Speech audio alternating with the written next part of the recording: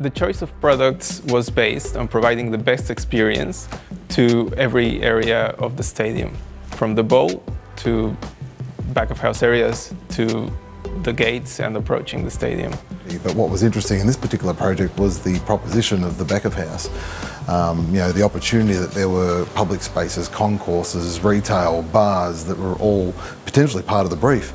Something that we certainly wanted to have, the D&B brand apparent in those spaces as well. There are plenty of options within the D&B catalogue to be able to tailor the choice of loudspeaker to the area that we're covering. Using the same brand of products allows us to have similar voicing to all the products used in the installation, which also aids in the commissioning process as tuning becomes easier, and being able to achieve similar tonality everywhere means that the experience is similar everywhere.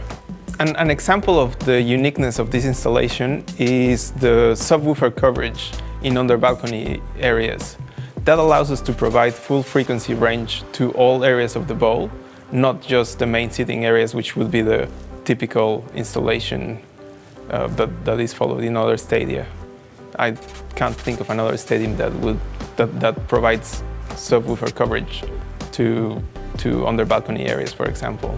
In the end, we now have thousands of D&B loudspeakers and hundreds of amplifiers, not only in the bowl, but also in the concourse and in the public spaces and the bars and the retail and hospitality areas as well. So a super exciting project.